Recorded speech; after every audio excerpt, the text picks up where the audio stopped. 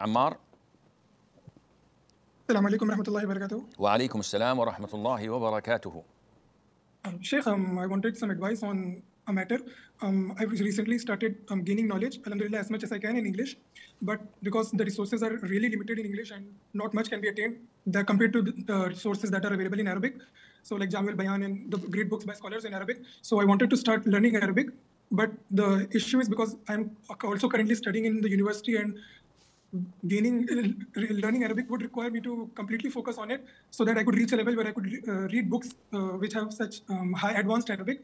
But I'm scared that if I tell about my desire to learn Arabic to my parents, they would not accept it because I'm already studying something in the university.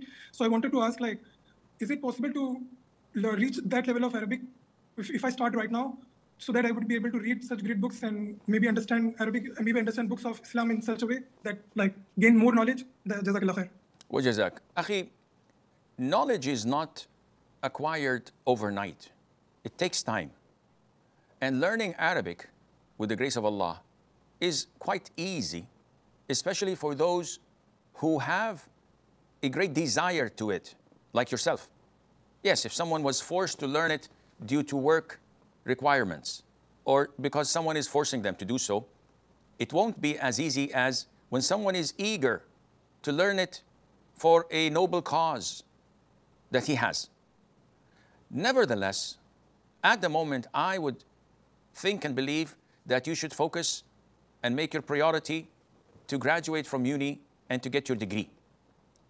This doesn't mean that you should stop your pursuit of learning Arabic.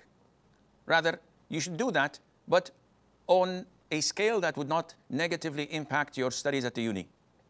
Once you're over, then you can have full blast with the grace of Allah. And believe me that within a year or two, you would be able, inshallah, to read books in Arabic on your own pace, without rushing things and without jeopardizing your academic achievements and learning at uni, bi-idhnillahi azza wa jal.